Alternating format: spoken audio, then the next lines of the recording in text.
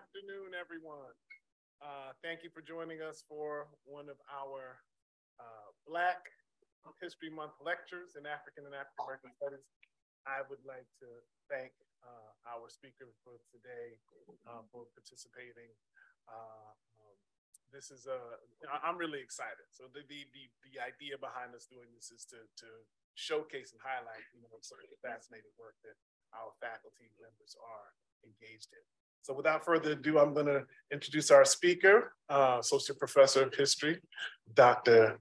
Tunde Oduntan, and he's going to talk about the decolonization of medicine.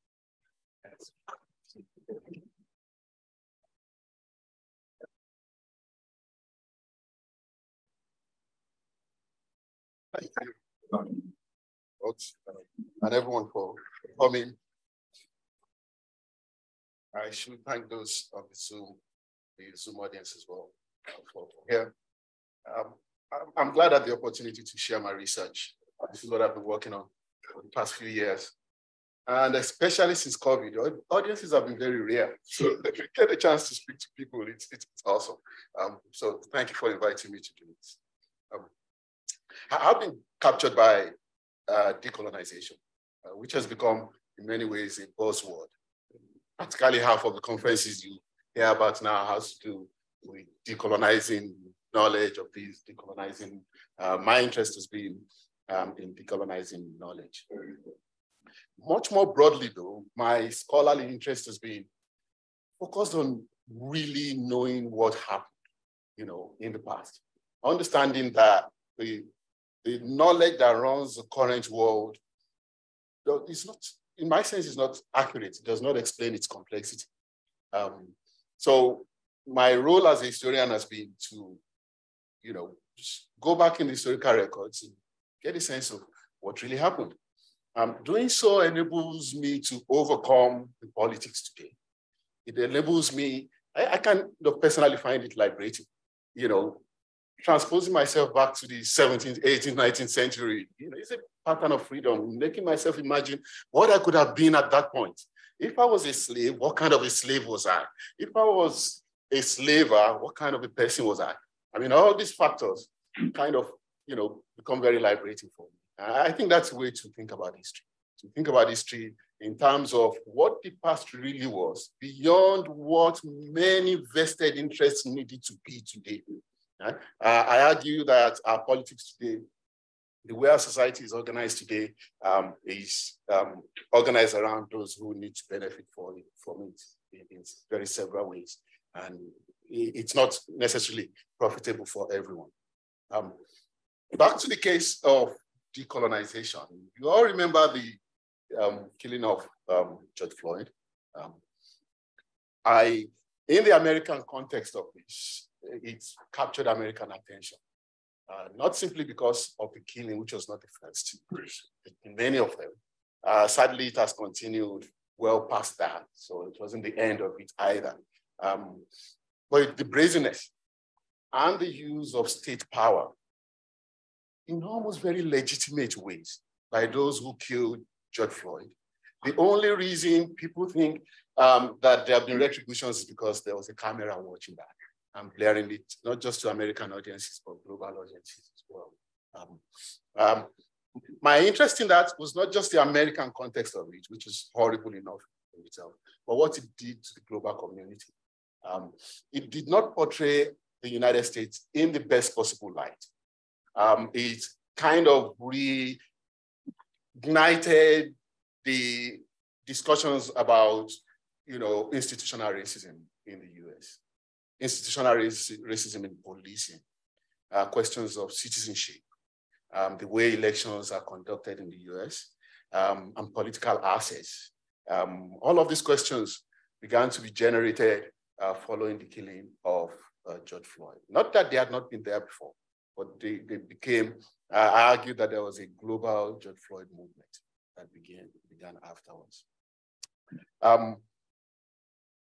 For the history of medicine, a group of young medical students in universities in the UK, in universities in the US, began what was called the Global Health Decolonization Movement, in which they insisted in one particular college that they would not attend classes until their curriculum and syllabus was changed, that they needed much more equitable representation in their faculty and in those who taught them, you know. So that movement gathered steam. They began to organize seminars and conferences. They used the instruments of YouTube and other social media to project the ideas that the problem was not the individual killing of one Black person or even an American crisis, but that the structure of our modern world rests on inequality in itself. That the structure, the way our modern society, not just in the US, was organized, was in such a way that it defined some as belonging and some as being outside of society. Much more fundamentally, it invited academic disciplines to defend themselves as well, to defend what I call their bona fides as academic institutions. You know, our disciplines, our universities, our intellectual culture is predicated on people trusting us to be truthful, people trusting us to be accurate, people trusting us to possess knowledge. And we do not just teach narrative, we claim to teach knowledge as well, knowledge upon which society is organized, knowledge upon which society, our politics is organized. Right? So academic disciplines began to be called upon to defend themselves. In 2001, the American Association of Psychology, I don't know the real terms now, the American Association of Psychology or Anthropology actually offered a public statement as a group denouncing their heritage as an academic discipline, implicating themselves in the knowledge that has produced institutional racism, not just in the US, but globally, okay? And they offered a public apology to that regard. Virtually every discipline. In the discipline of history, the American Historical Association devoted about 2 sessions to decolonizing medicine. Quite a lot of roundtables were set up to think in terms of how knowledge might be decolonized. The implication is that we recognize that the knowledge stock upon which our disciplines rest is faulted or partly faulted and altogether not accurate. Right? Part of the intriguing thing for me is looking at the stock of the library, okay, and seeing all the old books, including unfaulted books that we do not replace, you know, so we keep them there, you know, as part, and my explanation for them is that power is systemic, it's enduring, even when it's found to be faulted, it has a way of reinvigorating itself. The stock of books in the library will still be there. That's where we still send our students to begin their research. That's where we still conduct our research. So in spite of our understanding of many weaknesses in our professional disciplines, academic disciplines, we still find the carryover of these challenges to academic equality, academic freedom. I argue that the history of medicine actually became the forte, the last stronghold that needs to be decolonized. Okay, so many other disciplines had, in my argument, has been successfully, at least marginally successfully, comparatively successfully decolonized. Literature has been decolonized. It's been taken from the Shakespearean traditions to understanding, so much so that the Nobel Prizes are won by non-European peoples, right? Not so much science or medicine. They have remained the very strong fortes, if you may, of Western civilization. In other words, this is how far everything can go. We don't want to go this far. So my interest has been in focusing on science and the need to decolonize science and think about how best to achieve that. There have been small gains, but there is a big picture that I argue that we need to focus. There are small gains in terms of much more affirmative action. Okay, there are small gains in terms of new political assets. There are small gains in terms of new recruitment of faculty, new recruitment of doctors. Canada has actually last year made it a national policy to have inclusion and equity as a requirement for every government office. Anyone who is going to be employed anywhere in Canada, that government office has to demonstrate that there is no Black person or minority who is equally qualified and was not. Our university has also made strides in creating an inclusion office and setting up an inclusion advocate to make sure that recruitment here has at least aspire towards equity and aspire towards equality. In the medical field as well, there's been lots of sense of affirmative action. There's been efforts to reform the syllabus, to move the syllabus from clinical practices, okay, which used to be the grand form of medical training. Doctors are supposed to be trained by their seniors. What their seniors do is what they should do. So we do have this continuous transference of a medical tradition that has continued. That syllabus is undergoing revisions now in medical institutions to think of medicine much more broadly than this tradition of great doctors passing their skills into younger ones. Because coincidentally, those great doctors tend to be white men for the most part. So we need to be aware of those small gains, but I will argue shortly that they really are very short, small gains, and they do not go far enough towards achieving the purpose of decolonization. Bear with me, my slides will just quickly put together to organize my thoughts much more than be informative to anyone. So there are obvious reasons why we need to aspire to decolonize knowledge. We know that much of our knowledge, not just in the US, but globally, is still colonial. It's still very imperialistic. It's half the basis for control rather than for knowledge. This case has been made in the case of African history that I specialize in by Frantz Fanon.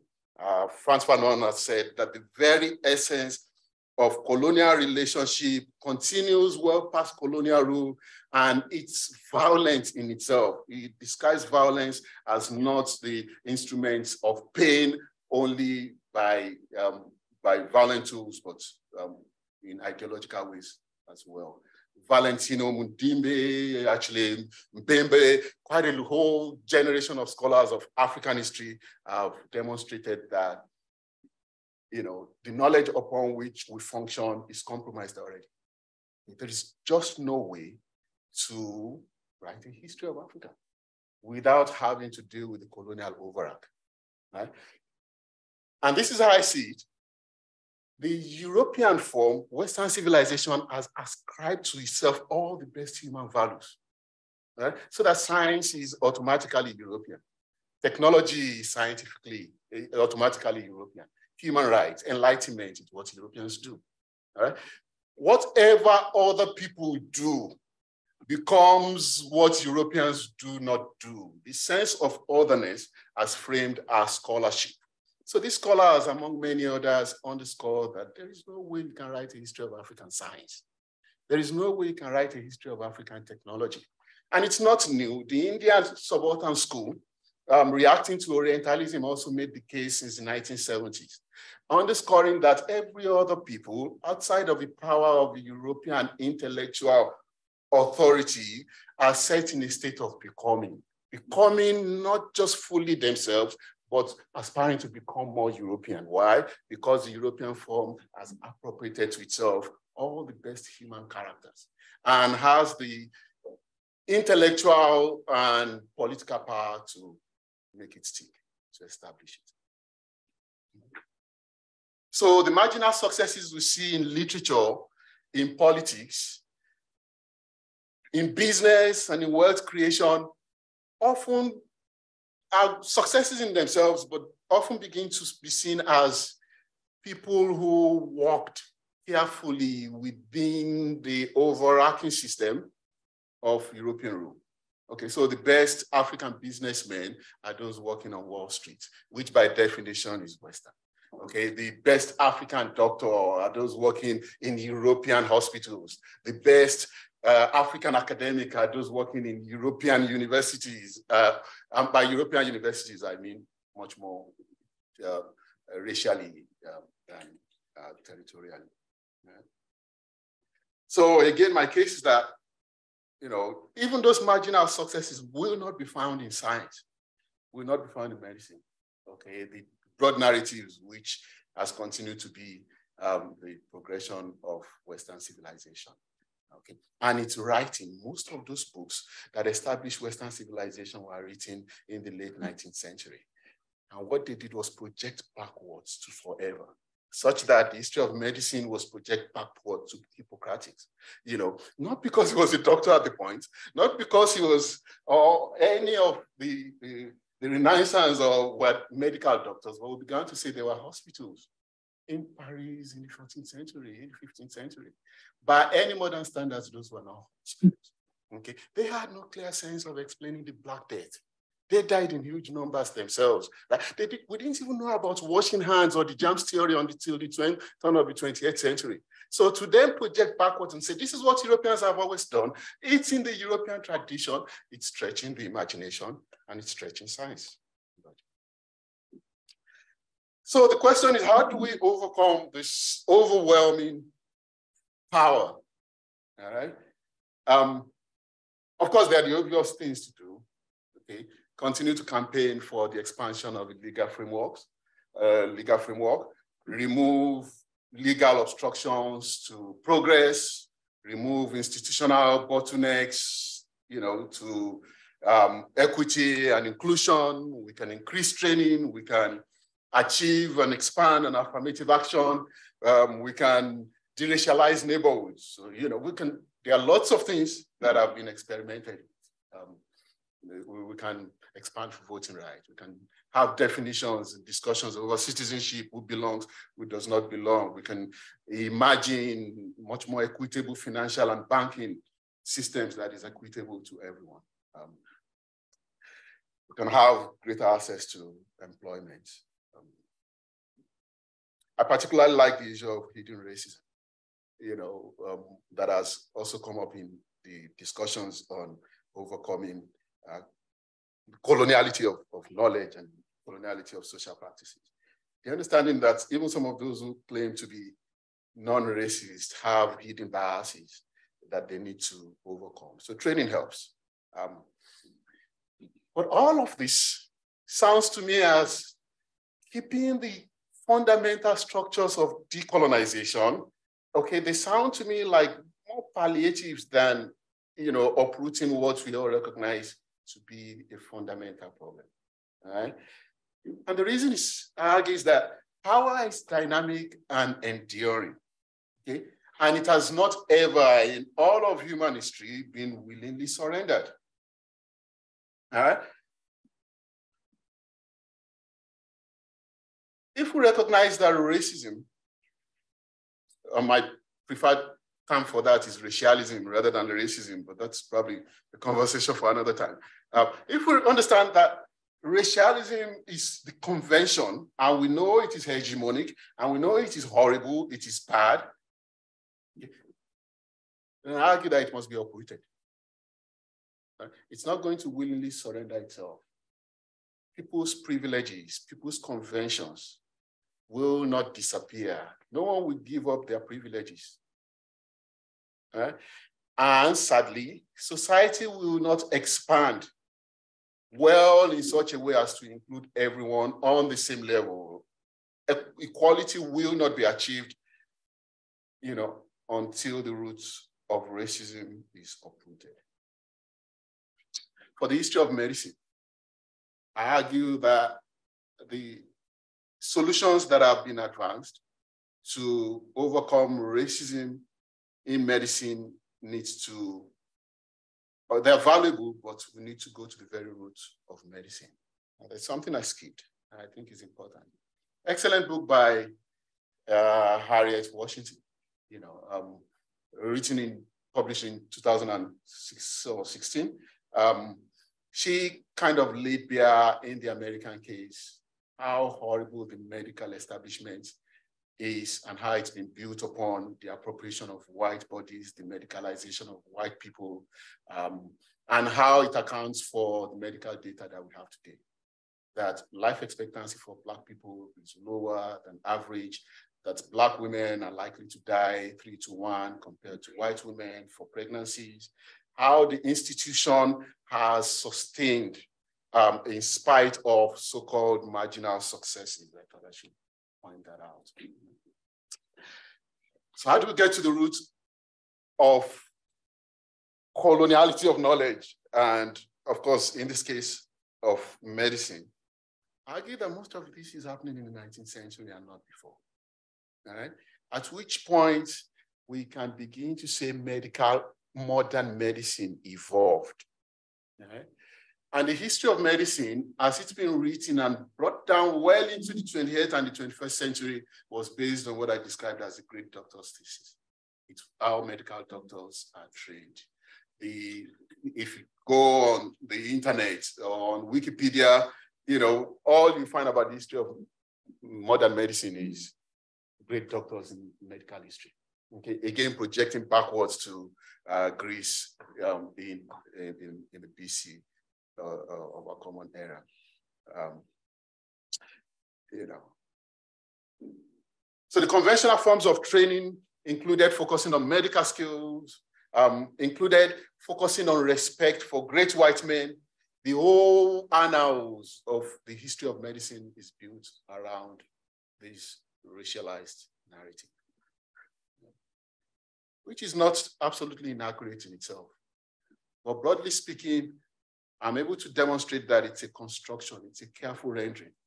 And what is a historical construction? A historical construction is a selective choice or choosing of data, all right, to tell particular stories. Not so much because there is no other evidence, there's no other information, but because historians have the power to, okay, to establish frameworks for limiting the scope of knowledge. So I argue that to overcome this, we need to aspire to that wider scope, wider context of medical knowledge. Okay, put all these so-called great doctors in the context of their period, and a different story will emerge. All right? We will not just see them as great men in terms of their innovativeness. We'll see them maybe as great men in terms of their honesty, okay, in terms of their genocidal implications, in terms of the total picture of their being, even if we are focusing on great men. This is not the first time this has been done. The discipline of the social history of medicine evolved during the 1970s to challenge these very theses, okay? That focusing on individual doctors and clinical skills that make those doctors appear superhuman. They invented this stuff, they did this great stuff. That focusing on them does not let us see the big picture of what medicine really is. Medicine is not just about great doctors. It's about patient experiences. It's about the social indices of medical practice. And it's only from 1973 that doctors began to interview their patients about their life histories. Right? It's only then, okay, what did you eat? Understanding poverty, understanding racial experiences. Now we've come to see medicine in much more broader scope than it really is. How long do I have? We have until 1:30. So the challenge for me has been that if we're going to decolonize medicine, we need to overcome such narratives as this, as the great doctor's thesis. Unfortunately, even the social history of medicine could not overcome the idea that medicine is Western. It's unambiguous. In the way this is presented, medicine is what Westerners do. All other people do alternative medicine. They do traditional medicine. Medicine is in the Western civilization, and the history books and annals demonstrate that.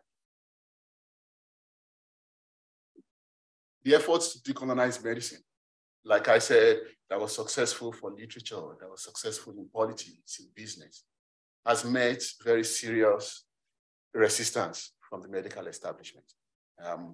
Washington does demonstrate in her book. The first chapter is devoted to describing how difficult it was to even get information, how difficult it was to even interview doctors and people. It's also compradorial in many ways because doctors, including black doctors, are inducted into the system. So they become the great defenders of the medical tradition because it puts them at a pedestal, at least superior to other black people. At the conference on decolonizing medicine, the resolution was carried by this author, Arthur Broadbent, in what I've called the Broadbent thesis. He says, the best way to decolonize medicine is to aspire to a much more inclusive medicine. What did he mean by that? He said medicine has to be much more culturally sensitive. That how doctors have treated Black people and other people of color is really bad, that they need to improve. Right? But he said, whatever it is you do, medicine must not lose its scientific and objective basis of medical practice. Bear with me. Usually I put AS in place of BS. You know, to make sense of where I think things are said to be. But this is a guardrail that keeps science and medical practice. You know, claims of being scientific, claims of being objective, because it reproduces the old tropes, old 19th century tropes of science is European. Other people cannot possibly be that. Other people cannot be rational. The Enlightenment is European. Other people cannot be that. You know, all that Broadbent is asking for is some palliatives. You know, decolonization on the terms of colonial rule itself, on the terms of power. I argue that that has to be overcome.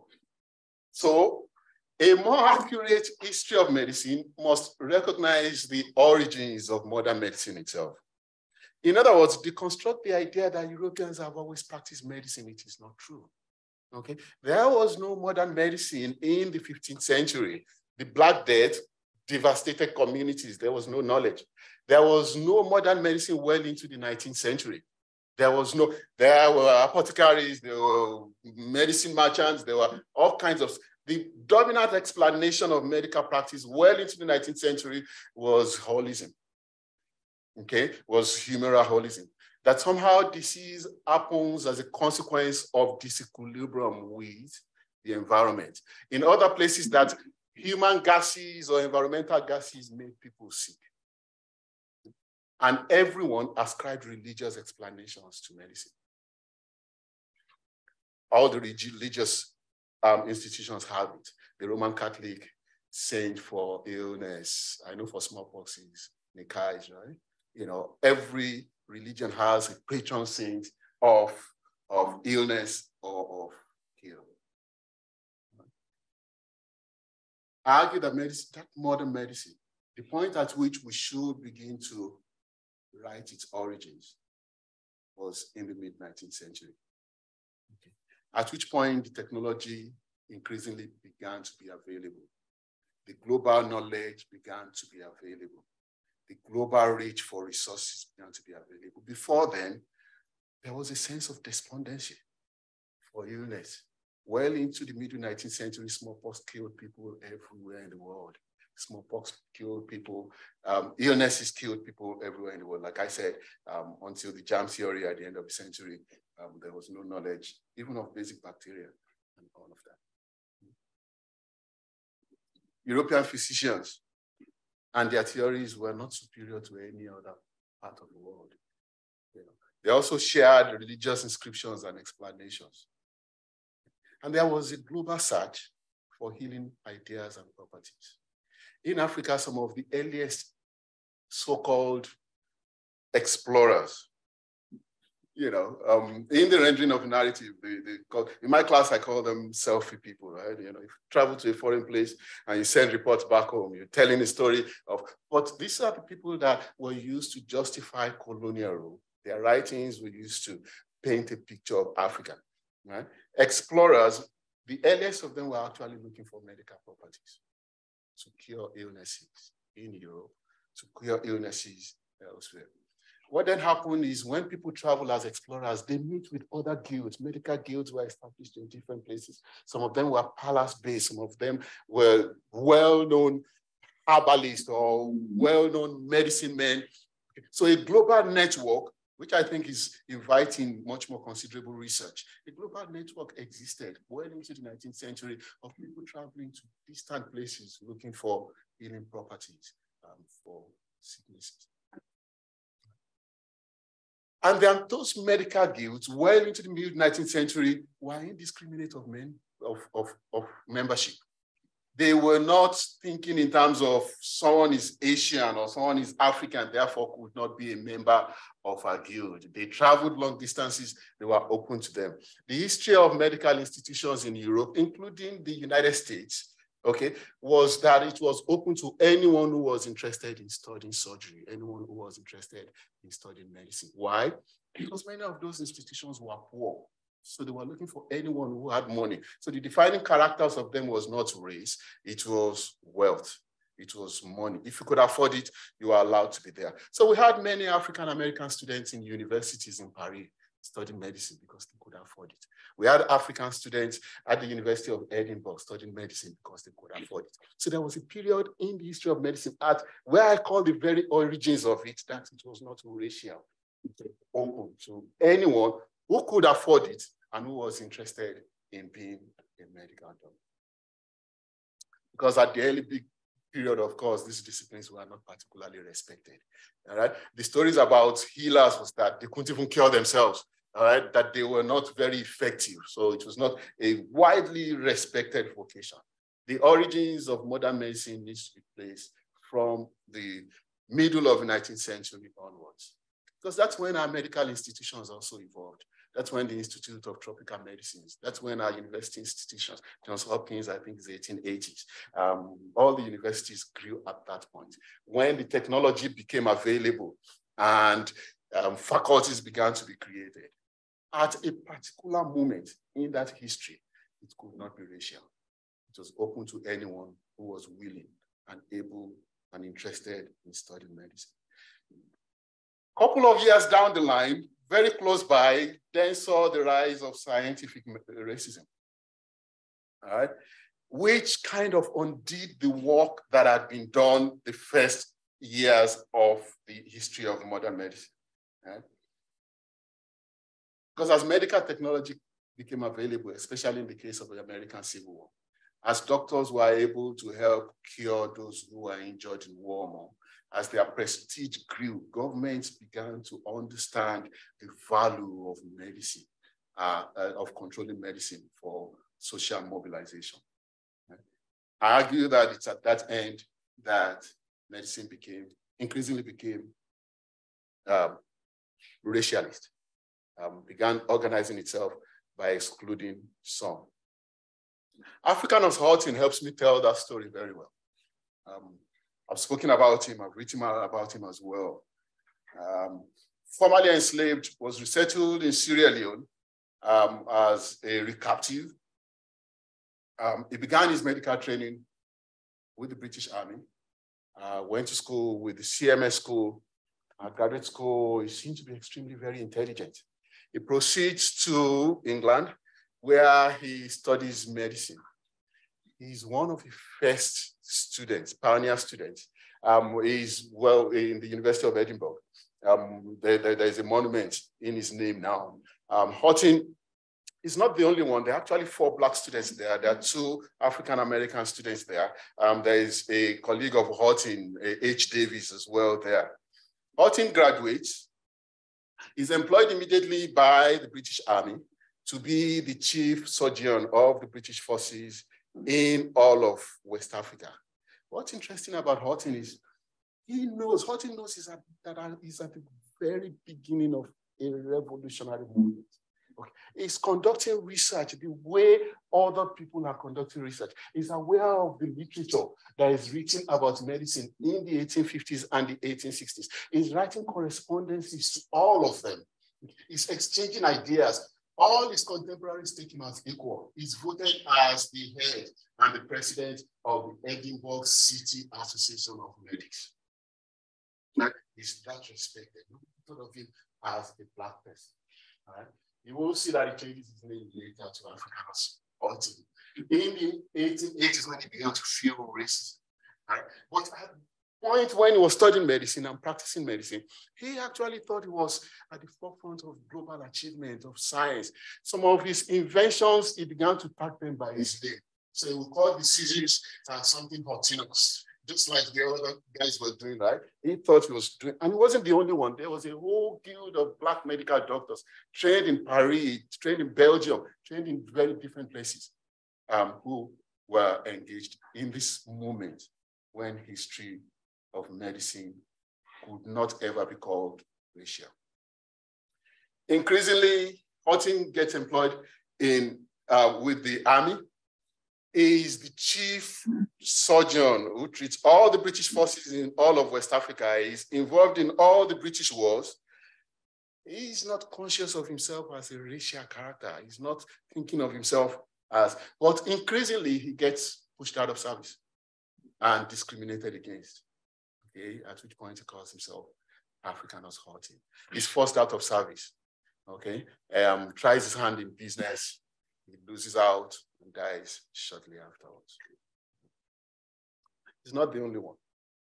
Across all of West Africa, encounters between Africa and Europe is usually written in the literature as though it's a binary encounter. On the contrary, for more than 4 centuries, the Atlantic was a global highway of travel and commerce. All kinds of people who could travel there. Islam, it was a highway of Islam. It was a highway well into the Indian Ocean. It was a highway of global traffic, including to China and elsewhere. Right? Lots of mixture. That's why the Atlantic is seen as a constituency now. There's lots of movements and lots of mixtures going on. Many of them were indiscriminate of race. Ships, in spite of the slave trade, okay, ships will have Black personnel. They will have Black deputy captains. They will have all kinds of people. They will have healers. Whoever could provide healing was engaged to do that. Right. Liberia gets formed at about this period in the 19th century, and we see a movement of African American doctors to Liberia and to Sierra Leone and to other parts of Africa, at least the littoral region. What's happening is that in Africa itself, transformations are taking place. Governments are reforming themselves, such as the Ashanti Confederacy, that forges itself out of the Ashanti Empire and tries to become a republican state. What the Ashanti did was to create departments of public health. 1840s. They created departments of, they had modern doctors. The city of Lagos, well before its British bombardment, was already experimenting with the cure and vaccination for smallpox. We never write all of this in the history of medicine. To save your time and not bore you with what I do too much, this is what I'm looking at. Okay, this transcontinental movement that transcends the categories we impose on them. Okay, that sees people as people. Ultimately, my hope is that the history of medicine becomes the history of humans rather than the history of races that I argue it currently is. So to conclude, I say that the way to decolonize medicine is to go back to that history, okay, to demonstrate that the origins of this very process was not racial, okay, to pull the rug, if you may, out of racialist narratives. What it does for Africans also, especially African medical students, is that it makes them know that they are not doing something outside of their stream, that they are not doing something against their nature. Okay? It's been proven that African medical students pay more to study medicine than their contemporary white students. Why? Because the expectation is that they have to do more, they have to prove themselves more, by underscoring that the history of medicine is what humans do and not what races do. It can liberate quite a few people.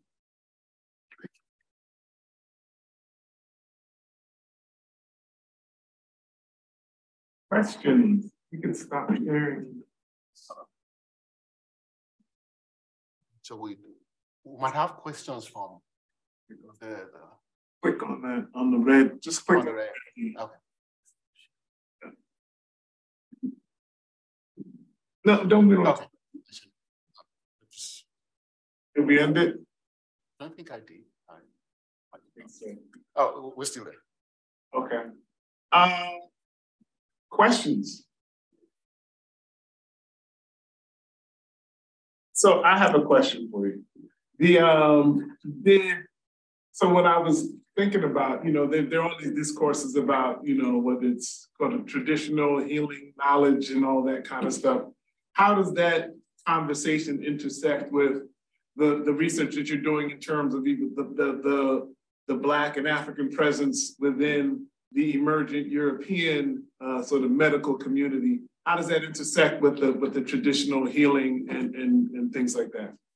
I think it's an excellent question, one that I've had to engage. And this is where I become seen as working, if you may, in many ways, and I think I have to. So I think the idea of traditional African medicine is as historically inaccurate as claims of Western medicine. Right? And that's not a popular saying in African circles. Right? I think it evolved as a response to European claims to own Western medicine. If Europeans own Western medicine, we also have our own. Right? So that we begin to find what African medicine, if you look at the annals and the literature on so-called African medicine, you could almost negate it to the European one. All right. So where the European one has measurement, they will take pride in no measurement. Where the European one has some so-called scientific forms, they would take pride in passion and closeness and community and stuff like that. So I argue that traditional African medicine is not a coherent corpus of knowledge. That's not to say it does not exist. Okay. What I think has been done is to begin to focus on what people do normally. Okay. Find healing properties around them. Okay, try to eat properly, do exercises, you know, be around community, safe from mental health crises and all that, and we impose labels on them. I know that I've had conversations with professors who focus on traditional African medicine here, and they are not here, that's why I can say that. I'm usually very much more suave having that conversation. But that's my sincere opinion that intellectually speaking, we could trace the literature when it evolved, often in response to this Western form. So you're talking about conceiving it not as sort of a medical institution as much as it's healing practices, global healing practices maybe would be a better way to think about it. And then within that, and that's much more fluid in terms of there's a wide range of healing practices and thinking about maintaining health. Absolutely. I think it's circulatory also. You know, people share ideas. One of the very interesting things is when COVID happened, how much ideas were shared about dealing with COVID than taking the vaccine, right? You know, people had the internet was full of what you need to do, take lemon, do this and stuff like that. Those ideas are shared globally. I think there's a circulatory sense in global healing. It's also regional, okay, because people use resources and properties that are close to them. What I think happened with modern medicine that began to be called Western medicine is that it achieved a transition using governmental power and resources to claim itself as the only authentic form. Okay. And using governmental power to establish its profession such that the government would pay doctors the highest ever in practically any other discipline, right? Our governments build the hospitals. We are all one sickness away from penury and poverty. So over the course of, since the late 19th century, you know, governments and this white-collar medical establishments created a new guild with the collars and the dress and the titles and the universities and the institution. And that's the moving away from, and began to separate itself as the authentic form. Across the world, it then began to delegitimize the other ones, okay, by calling them unscientific, evil, superstitious. And in Africa, government actually put those medicine men and those who do those practices, put them in jail, killed some of them, because just to establish this institutionalized form of medical practice. Over the course of the 20th century, as knowledge and money and technology became available, that institutionalized one kind of grew. You know, now we can afford to have the thermostat, and now we can afford to have the X-ray and stuff like that. Those are not traditional. They haven't always been there. They're very new inventions. Yeah, so thank you for asking about traditional medicine. Still, I'm looking for the most sensitive way to tell all of Africa. So mine's not really a question as much as a comment, but your argument that the racialization of medicine happens late is really interesting as an early American, right? And thinking about the literature that has come in the last 20 years about the use of African, I think that's the right word, medicine in places like colonial South Carolina to deal with malaria, right, is always told as a story about criminalization and hybridization. South Carolina is unique because it has such a large West African population early, and thus they figure out how to deal with malaria, for example. And that's always told as the story of sort of a very particular story of enslavement in the South. But in your sort of global context, it's in fact not that at all, right? It's in fact what's happening all around the world. And all at this moment is this borrowing of medical knowledge from different places. So it's really interesting. Historians of slavery, don't tell the story that way. So I think that's interesting. Thank you. I do think that we set in our enclaves sometimes that we do not see those connections and movements. There's also the very important story of, is it Onesimus in Boston with smallpox? Yeah, very much so. In Africanist circle, it's demonstrated and celebrated. This is Africa healing America. No, this is just someone who is knowledgeable about this sharing knowledge. Right, yeah. And it's similar for in Western narratives. Edward Jenner invented the vaccination he got those ideas from an Indian maid who was working with him and stuff like that. That's what people do. Ideas circulate, share. So thank you for noticing that. So this question comes from someone who is a historian, but who is married to a physician, who likes to gently tease me about our standards of evidence in history as compared to their standards of evidence in medicine. Medicine has this, double-blind, controlled study as the gold standard of how they establish how effective a treatment is, whatever. I think lots of physicians would accept your story absolutely without question up to a certain point and see that 19th century medicine, however you define it, isn't particularly effective, or the European version of that is establishing itself as the standard wasn't particularly effective in what it tried to do. But at a certain point, I think they would push back and say, we do have this procedure whereby we can test treatments, whether they come from wherever they come from. We have a way of treating them. And they would say that, so there's a moment where I think this story, in the eyes of many physicians, even sympathetic to your story, would become complicated. So is there a moment where certain kinds of medicine do gain a claim on not legitimacy, but maybe effectiveness, or is that not a reasonable way to see this? Thank you. I had the privilege of speaking at the Johns Hopkins Institute of Medicine. This was what I had to push back against the exact question. So in the hall where I was speaking at, they had the pictures of the great doctors, right? And all the big books and all of that there. And, and I had people asking, are you saying that tradition should be, thrown out and stuff like that? But the other point I must make is that I sympathize with you regarding your wife. I'm not going to be able to help you offer a solution to how to respond to that. But I kind of think this is what we do, right? Challenge the tropes, challenge conventions, in many ways have that tradition also defend itself, rather than just take it for granted. I would argue, as I did at that point, that I have made my claim, okay, that many of those things that were credited to pre-19th century, late 19th century science was what human beings do everywhere, including surgeries, that's what human beings do everywhere.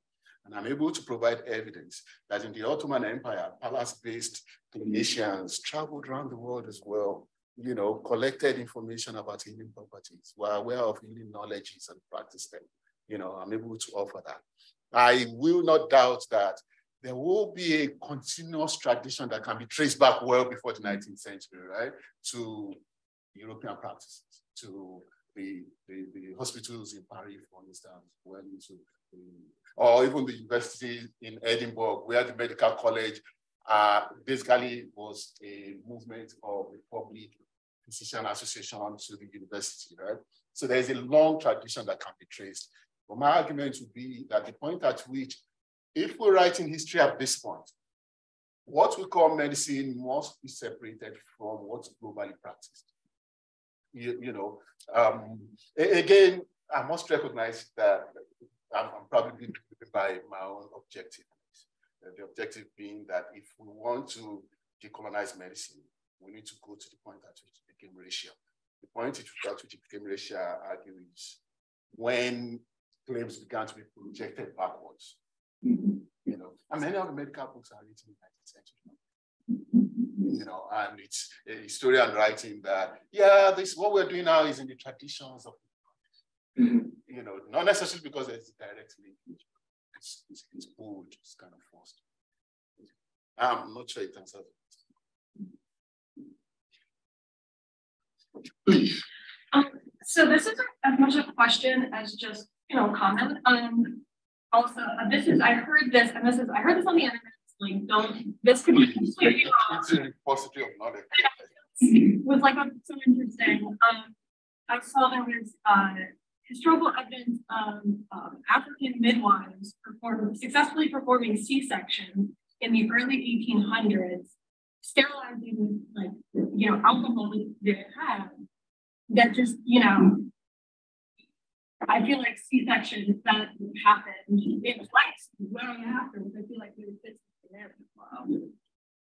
It's a good point.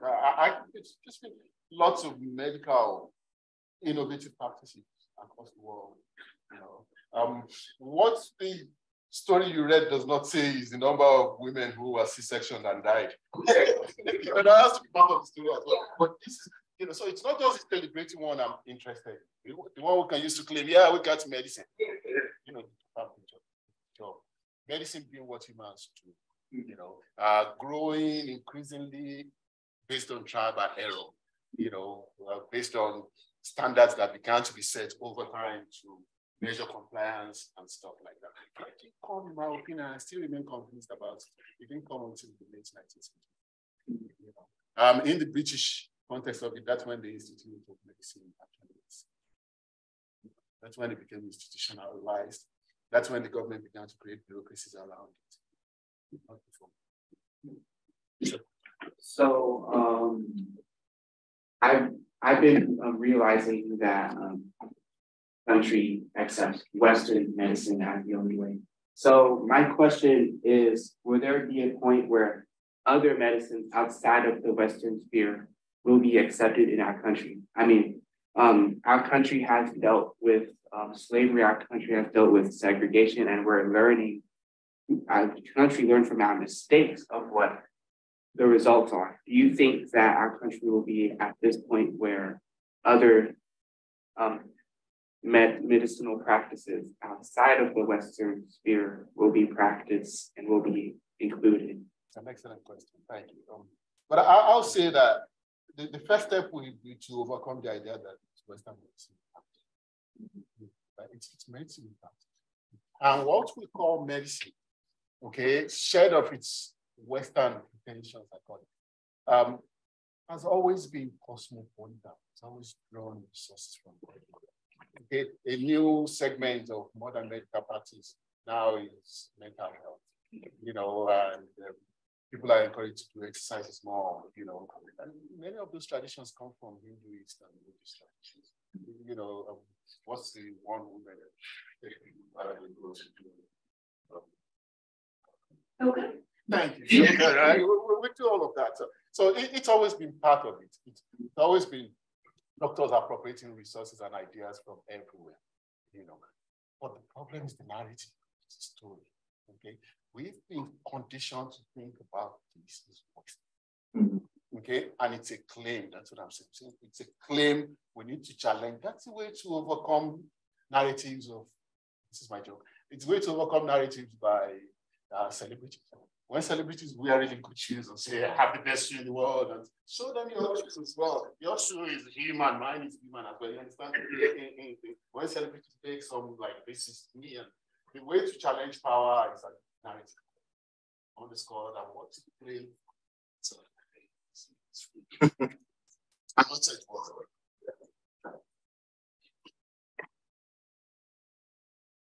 We're just about out of time, so I would like to thank our speaker, thank the attendees, thank those folks on Zoom. One more round of applause. We have refreshments. Get a couple bottles of water.